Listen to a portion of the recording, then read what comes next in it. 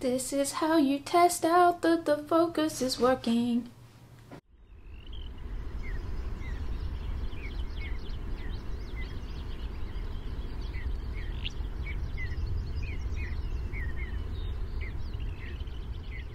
Hello and welcome to Heather and Hops. My name is Kat and I'm a knitter based in Hertfordshire in the United Kingdom. If you're new, hello. If you've been here before, it's lovely to see you again. Or not see you, but talk at you. Anyway, yeah, this is my little space on the internet where I talk about my knitting journey. I've documented from the very first project that I knitted all the way through to now where I am wearing tops and things that I have. You have to excuse my tracksuit bottoms, I'm going to go for a run after this, but I've been wearing my little forget-me-not top, which I came up with when I saw this gorgeous yarn, which is actually a sock set by Back to Blighty Designs, who has this, the blue colourway I believe, like the bluey purple forget-me-not colour, on her Etsy at the moment, which made me very excited. But yeah, not that this is an advertising platform, it's just, it is there.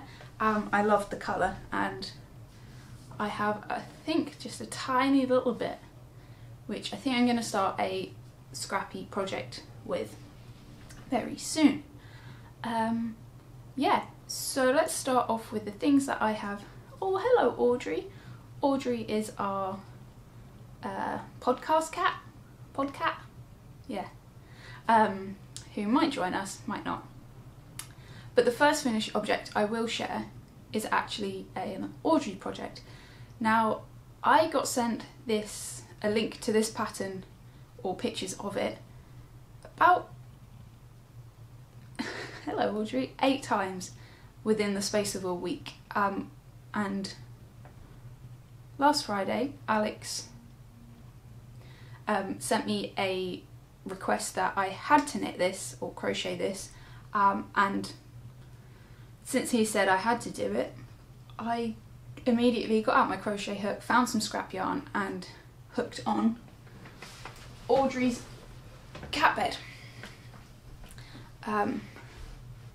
She's looking at me like, what are you doing with that? So here it is. I'm not going to hold it up the entire time. I will try and insert some footage as I talk about it, but given that Audrey is a cat, yes, you're a lovely cat, she's rubbing against my foot, I was adamant that she wasn't going to use it, even though throughout the entire process she was sitting on the pieces that I had been making, and I ended up just using all the scrap that I had, just bits and bobs, bright green, dark green, bright blue, and then I over-dyed it. One of the pieces in particular didn't go in the bath at all until I had taken the rest out, so it still looks very scrappy, but it's a little bit more cohesive than otherwise it would have been. And I was tempted to invest in some furniture filling so that it would be more, you know, the right shape, but again, given Audrey's a cat and I thought she would be fickle, I opted for bits of yoga mat that she had clawed, and some pillow filling that I had been using anyway for little stuffies that I'd been making over the past few years. So it was, I mean, it used up a lot of yarn, more than I anticipated, so it's quite stash busting, but Audrey loves it. She's basically not stopped using it since I finished it. Even when I was unfinished, I'll try and pop pictures around, maybe at the end of the video if I haven't inserted it here. But like even before the arms were on, she was on it, so I actually had to keep moving her off to finish it. And then the main reason for me that I was excited to make the sofa was actually the decor.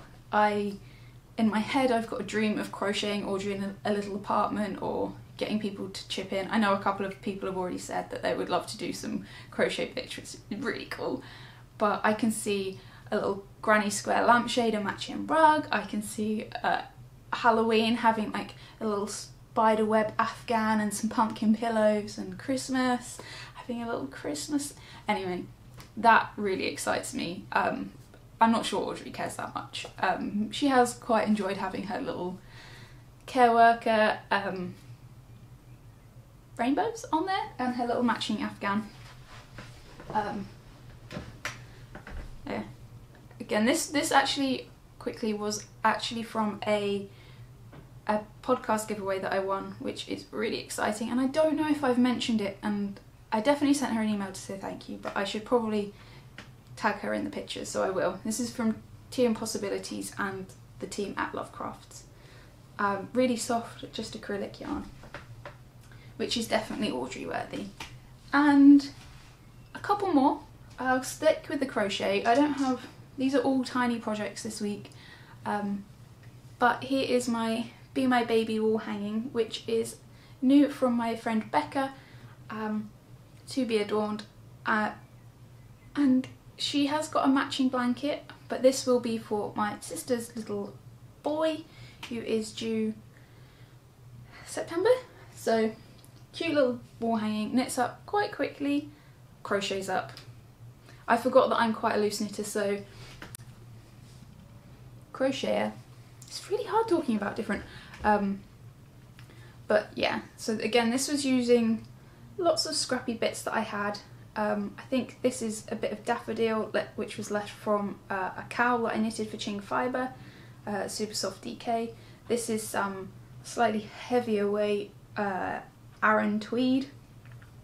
I was naughty, but I thought it would, given that it was so loose, it would benefit from it. Drops lemur, bit of everything in here. So this was really fun. If you're looking for a quick little gift project, I do recommend this. Very nicely written, very clear, and perfect, I would say, for beginners, because I could do it and I haven't crocheted in ages apart from that huge piece there. So yeah, I don't really have a lot to say this week, if I am being completely honest, which I generally try to be. I don't like to put myself out there telling all my woes, but I do like to be quite transparent. I have a test knit that I finished that I can't share the whole thing, and I quite like to be able to share the whole thing, so I'm going to show that in a couple of weeks' time when the pattern's released. It is the new Caitlin Hunter pattern, which is really exciting to me, given that I'm definitely not as shy of knitting her patterns, let's put it that way. But I'm feeling a bit glum today, if I'm honest. Well, not glum, but down and strange. Not down, just a bit tired, drained, and it's been a morning. It's not been a bad morning, but my introverted being just wanted to be alone for a bit and cower, because the world is dark at the moment, but everyone's coming together and lovely, so actually maybe I'm talking myself around through this podcast, which is lovely. But yeah, it's been a funny few weeks.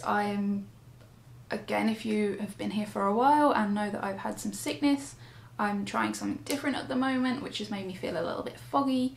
As Alex knows very well, I've lost yarn, I've lost I keep losing things or forgetting where I've put them, including, if you've been here for a while, I created a pattern called Dreaming Slow for Ching Fibre, and I've knit so many of these hats, but my three favourites that I have knitted, I knitted a green and purple one, got stolen at a show, a little peach and pink one, got stolen on the train, the last one, black one, can't find it. Luckily I knit it out of Drops, which is affordable, and I might have a bit spare to do another one. I don't really want to be knitting the same hat twice for the third time. So anyway, yeah. So if I am a little bit whoa, that might be playing a part in it too. Yeah, I'm trying to give enough information on these projects that it's kind of useful for people, but I don't know that I am being that thorough. I'm sorry, and thank you for sticking with me. I promise you at the end of this video there will be footage of Audrey enjoying her sofa, which I think that's what the internet's for, so stay with it if you can. Oh, and my final one is, I've been sucked in by Hannah of the Corner of Craft, and I have been watching Critical Role, and I'm going to embark on playing some more Dungeons and Dragons. I played a one-shot recently and had the best time, so I knitted this little dice bag, which I think would make would make a fantastic makeup bag for on the go, or trinket bag for jewellery and things. This was using Biff Sugar Yarn's Daydreamer colourway on merino singles, and it is an amalgamation of a couple of patterns really. It was the Dragon Skin knitted dice bag or treasure bag on Ravelry, and I used a different braid than I've done before. It's kind of more rope-like. I did one less repeat because I don't have that many dice, and I also added a crocheted picot bind off because how cute is that? My character's name is Lavender, and I just thought, how cool is that? Anyway, really simple pattern. It's a free pattern if you have any reason to be knitting gift bags even. Like, there's so many cool little purposes for this, and it takes an evening or an evening and a bit of a morning to knit, so really fun. I do recommend this pattern. It was quite nicely written and very easy to follow. If you're looking for a new pattern or something to knit in the evening that isn't a pair of socks, if you're after something more vanilla-y, this was great. That is it for finished objects. I guess I'll show you these now. I haven't woven the ends in because we all know that is something that I'm not adverse to, because I know that once I do it, it takes a couple of minutes, but I over-dyed my scrappy-ish, Christmas-ish, almost Rose City roller socks. Again, the Rose City roller pattern is fantastic as a gift pattern, and if you've got fairly small feet or average feet, you can probably get 2 pairs of socks out of a skein of sock yarn, which is amazing, especially if they're gifts. Yeah, really happy with how these have come out. There's a bit more of a hint of blue on this one, or purple, which I'm really into, but they're sort of this dirty green, which makes them a little bit more wearable day to day and at the top of my little Vans, so very happy with these. These were a bamboo and a blue faced Leicester base, so they should last quite well. Yeah, Rose City roller pattern, again free, very easy for beginners. I'm basically having a beginner session at the moment, which makes me quite happy in my slightly confuddled, fogged state. Getting there. I haven't done much progress on other works in progress. I cast this on with the intention of it being a sort of Dungeons and Dragons virtual knit night cast on, so I don't have very much, and it will be very much that. I've done a little bit of ribbing, and I'm just doing my favourite sort of vanilla sock, so I will probably do fairly long cuff, usually 12 rows, 8 to 12 rows of ribbing, maybe 16 if I'm feeling fruity ribbing, horrible, sorry. And then I will do a garter fish lips kiss heel and probably do the toes in this contrast colour. So they're living in my gorgeous little bag that Nugget got me, whose birthday it is today. So if you do know her, send her a little birthday wish. I can't remember what the contrast colour is, but it is a sock yarn that is actually really splitty. So if I find it, I'll let you know, because I think it was a, you know, not a cheap mini, but yeah. And then this one, which is really gorgeous. This is one of my favourite colours that I've been knitting with recently, and this is Siren, and it is Biff Sugar Yarns on her sock base. I knitted my frilly socks in this, which that pattern is actually ready for release. I am just a bit nervous because it will be my first pattern that I'm sharing with the world on my own. And while I'm on that, this top looks not too dissimilar from my Calagaldana top, which is a little bit more elegant and classy and has more length. And that is almost ready to go too, which again is absolutely terrifying. It's a garment, it's got a slightly strange construction, I think. Not strange, but it's, you know, yeah, but that's ready to go. So I can't quite decide when I should release it. I think it will be within the month. Yeah, if you've got any advice on how to go about doing that and things, that would be good. Anyway, vanilla socks, cute little Christmas bag made by my best friend. Exciting. They will just be on the go for as long as there's no rush for them. And then finally, following a sort of Dungeons and Dragons theme apparently today, yay! I cast on my elf mail by Danny Knits Things, who I didn't realise this was her first pattern that she released, and I've got to say, for the price, she's got 3 different price points, which is amazing. So it's quite inclusive. The sizing, again, quite inclusive.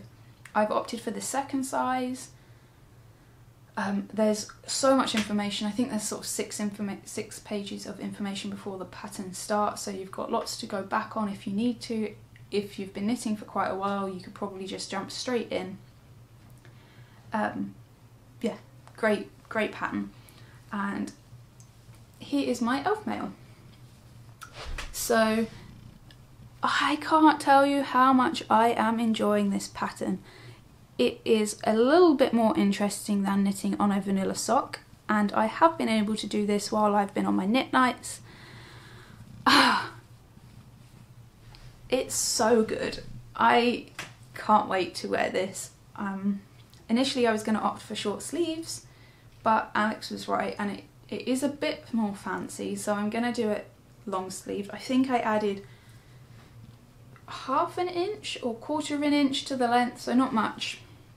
And I added a couple of extra rows of ribbing, and that wasn't intentional, that was because our virtual knit night on Mondays just got a bit interesting and I just carried on working. So basically following the pattern exactly.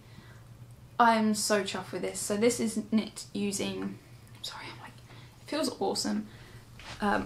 My own colours. So the mustard is the sunshine type on my yak base, and the colour behind it is Ford. I'll hold them up too. So these are the colours, and I'm so happy with it, and it does look a little bit regal. It's autumnally and yet cool, and just, yeah, really nice pattern to work if you are looking for something that is relaxing to work on, yet you get the satisfaction of having a garment. I really can't recommend it enough, actually. Danny, you're amazing. I can imagine myself knitting one for me in my normal wheelhouse, but then saying that, I actually swatched for this, and I swatched 6 times because I wanted to see how the colours were going to interact, and I tried purple and greys, purple and blues, and I opted for this. So I do recommend having a play first, but it is a gorgeous pattern and I cannot wait to wear it. I'm trying to slow down on it because I'm actually enjoying it that much. I'm just doing a few rows here and there, and rounds. I taught Alex that the other day. He kept saying, I've done like 10 rounds, 10 rows. I was like, you get in trouble, it's a round. But obviously I wasn't that mean, but I'm just telling him so that when he comes on here he can be like, oh, I've done so many rounds. He won't talk like that. I'm broken today.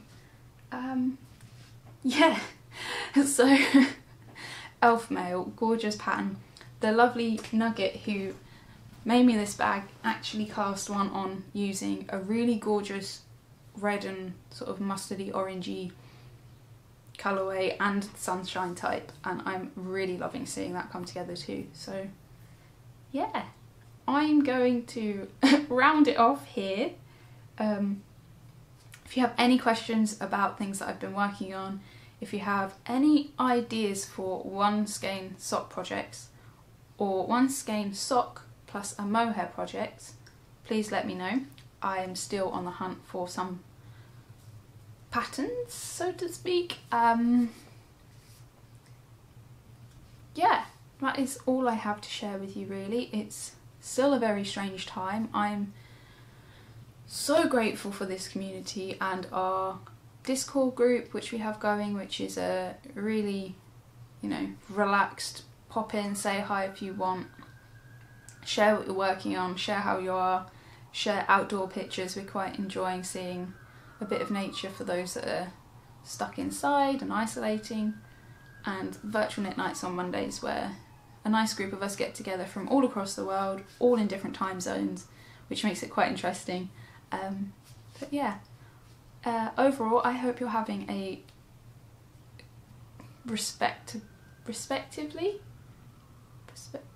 I hope you're having as good a time as you can given the situation. I hope that you are all as well as you can be. I hope you're looking after yourselves and those that surround you or don't surround you. Reach out to those that might need it, reach out to those that you might not think need it, because there's a chance that they might need talking to, and not like they need talking to, like they need a connection. Everyone needs connections. The lack of connection usually leads to addiction. All of these things I won't go over time and time again, being me and strange, but love one another, love yourself. Hopefully you get some time to make and knit, and I wish you well and send you lots of love. I'm going to insert some footage of our little adventures, obviously not quite as wild as they have been in the past, but nevertheless it's a little glimpse into our life. So I hope to see you again very soon. Feel free to share the projects that you are working on, and take care. Can I continue crocheting it? Can I crochet? No?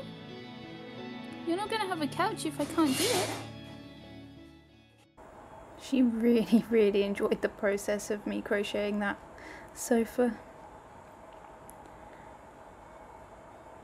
We've made sure that we've found some time to have a bit of fun with food.